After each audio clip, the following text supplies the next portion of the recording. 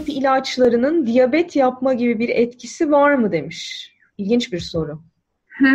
Evet, şöyle söyleyeyim, eğer tedavide diyabet yapmıyor aslında kemoterapi ilaçları, ama kortizon varsa tedavisinin içinde kortizona bağlı olarak hastanın kan şekeri yükselebiliyor.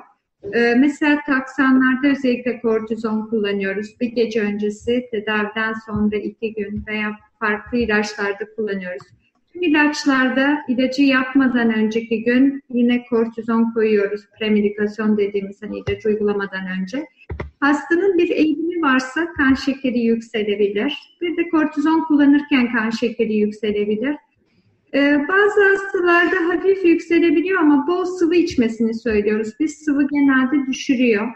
Eğer hastanın bir şeker hastalığı varsa bu hastalarda biraz kan şekeri daha yüksek seyrediyor. Mesela bazılarında antidiyabetikler hap şeklinde ise biz bu hastaları gerekirse insüline geçebiliyoruz. Ama tedavi bittikten sonra tabii ki tekrar kan şekeri düşüyor hastaların. Daha doğrusu tedavide kullandığımız bazı ilaçlar kan şekerinin yükselmesine neden olabiliyor hastalarda. Teşekkür. Ama bu diyabet demek değil.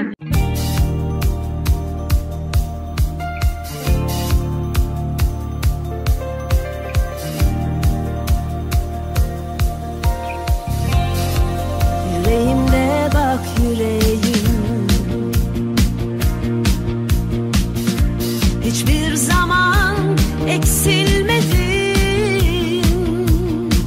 Getirdim aşk için